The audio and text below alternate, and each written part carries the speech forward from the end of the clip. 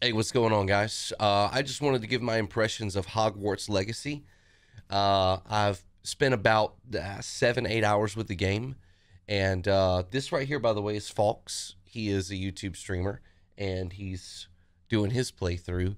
If you want to go and check him out at some point, I've done 2 streams on Twitch with the game, and like I said, I've spent about 6, 7, 8 hours with the game, and not enough to give like any type of full review, but I am going to play Hogwarts Legacy all the way through. So I'm playing that all the way through on Twitch, Rex Sterling on Twitch, and I'll be finishing Dead Space, and then I'll be doing Death Stranding here on YouTube, streaming on YouTube. So I'd love to see you in both places, but if you have a preference between those games, that's where I'll be, and that's what I'll be playing. But I wanted to make a quick video on Hogwarts Legacy, and I just wanted to tell you that I'm really impressed with this game. I really like it, and I did not expect to. I really had low expectations. It's so funny because I had very low expectations for Forspoken, and then I had slightly higher, but still very low expectations for Hogwarts Legacy.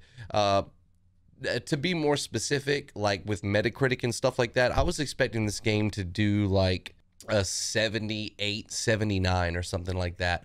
To see it come out and do like 86, 87 is fantastic. And I'm very happy for the studios involved with making this game, because obviously if you're on social media anywhere, you're aware that there was a ton of pressure on these development studios to put out a very, very good game. There was a high bar kind of set. There was a lot of hype. There were high expectations, and I think that they have met those expectations. It's not a perfect game. It's flawed, but overall, I just want to say up front, I really like this game.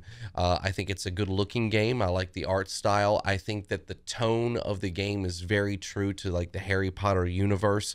Now, I will tell you, I've never read the books. I'm not a big Harry Potter fan, which I think that speaks to how good the game is, because I'm not a big Harry Potter fan. I've seen all of the movies because my dad was crazy about Harry Potter, so I watched all the movies with him, but that's it for me. So I'm not a huge Harry Potter fan, but I still have a big appreciation for this game because its world is so interesting and so cohesive. The art direction and art style, I think it's spot on for Harry Potter's universe.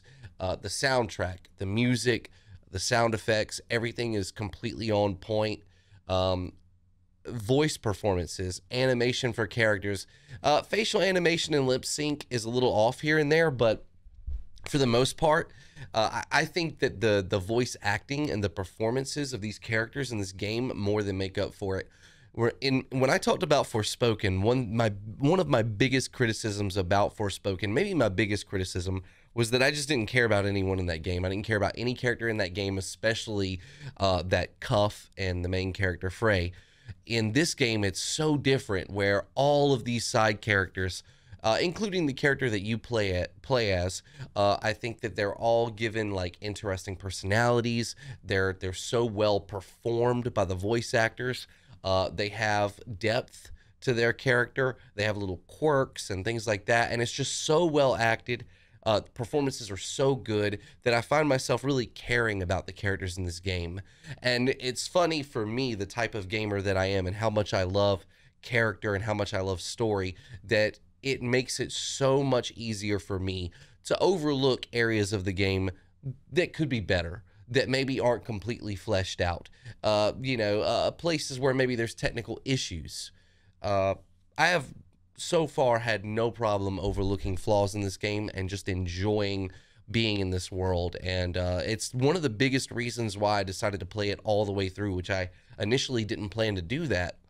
But I think it's a good game, and I think that the open world here and Hogwarts itself, exploring it, it feels so good. It feels so, very authentic to the source material, and it's just so different from anything else I'm playing right now that I want to spend more time with this game. I don't think that any one system in this game is particularly deep.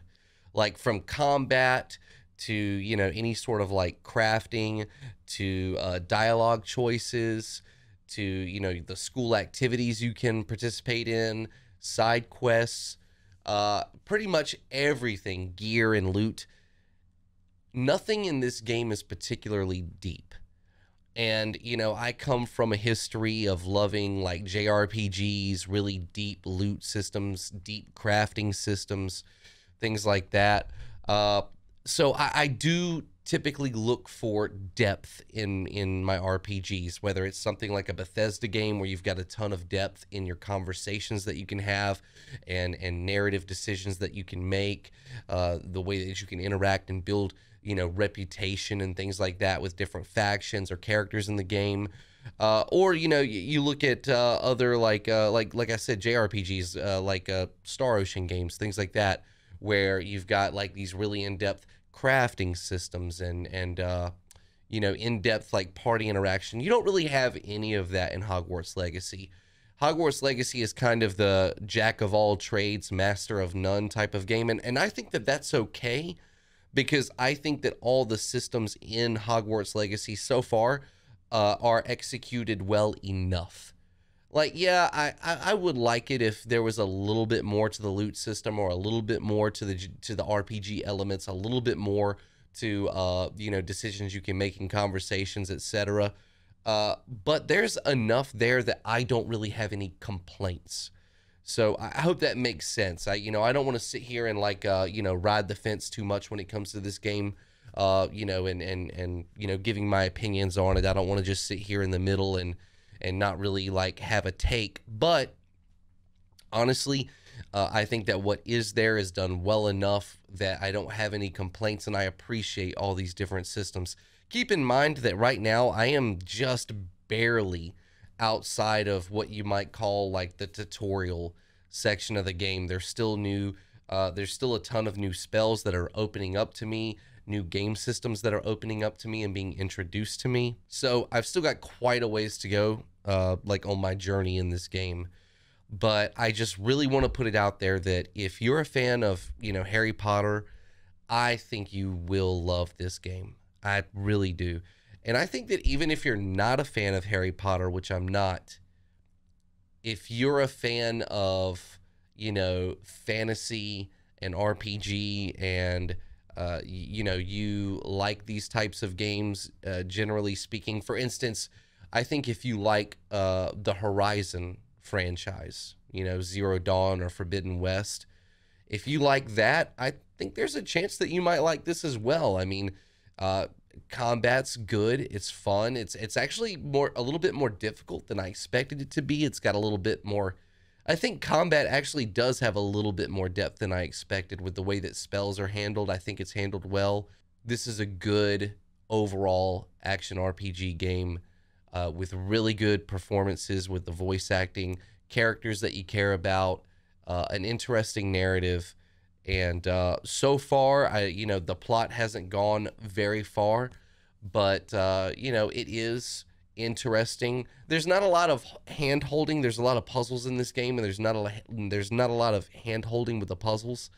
And combat can be kind of punishing if you're not quick and you're not smart, which I think is good. I think exploring Hogwarts is excellent. I haven't gotten the broom yet to fly around outside of Hogwarts, but I still just love exploring the world. There's so much to look at. There's a lot to interact with. And there's a lot of secrets to find in the game. So far, I absolutely agree with the reviews I've read about this game, and with like the Metacritic score and everything like that. This is definitely looking like a, you know, like an 8, like a very, very solid 8. And whether it drops to a 7 or goes up to a 9 or whatever, you know, I'll give my thoughts after I complete the game. But right now, 2 streams in, I'm really enjoying it, and I just wanted to say that you know, I'm very impressed with this game. I'm very happy for the studio that worked on this game, and I think that they have, for the most part, accomplished what they set out to do. I'm very optimistic moving forward. Of course, if that changes, I'll let you know. And that's pretty much like the main thoughts that I have. I don't want to go too deep, because I've still got so much more to experience in this game, so much more to open up to me. But like I said, you know, I'm hours and hours in, almost 10 hours in, and I'm very much enjoying the game. and impressed with it. And I think that the world that they immerse you in is captivating and interesting and different.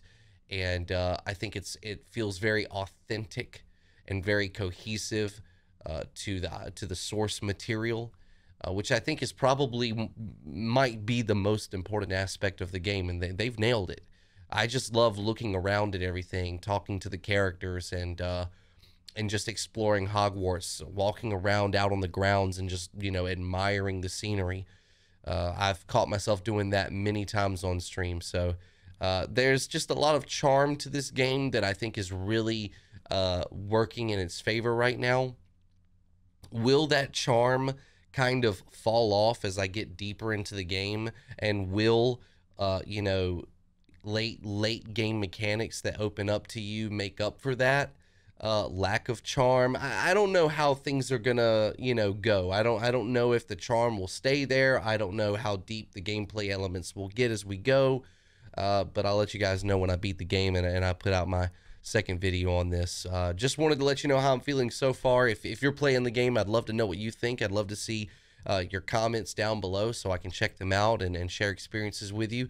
And I'd love to see you over on the Twitch streams. And also, if you look on my YouTube channel, if you don't watch Twitch, each one of my streams from Harry Potter is being uploaded onto my YouTube channel and being put in a Harry Potter or Hogwarts Legacy playlist for you.